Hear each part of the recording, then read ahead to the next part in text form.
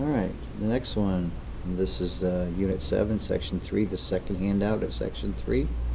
Using some word problems now. Sir, record how many tickets were sold over 9 days for a country concert at school. Use the data below, fill in the 5-number summary, make a box plot. Okay, so it's very similar to what we were doing before.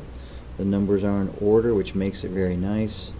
The minimum is 1, the maximum is 23. Let's count the numbers off. We have 1, 2, 3, 4, 5, 6, 7, 8, 9 numbers. So I'm looking at the 5th number from both directions. So 1, 2, 3, 4, 5. That would be 12. And 1, 2, 3, 4, 5. That would be 12. So there's quartile 2. Quartile 1.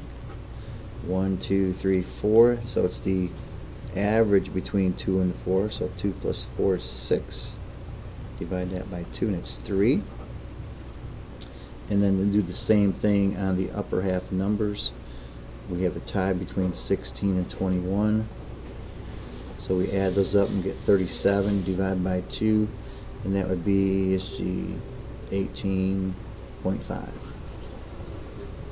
Okay, and then we just have to plot them now. The minimum is 1. Let's see, maximum is 23.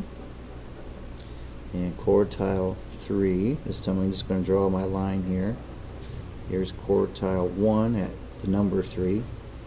Quartile 3 is at 18.5, so right about here. Draw my box all the way through. Quartile 2 is at 12, and 12 is actual one of my data points.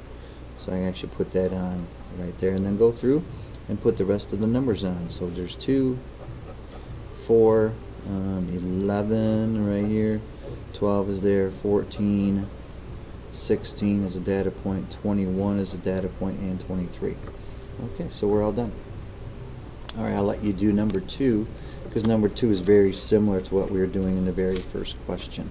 And you can always check your work with the answer key to make sure you're getting them right.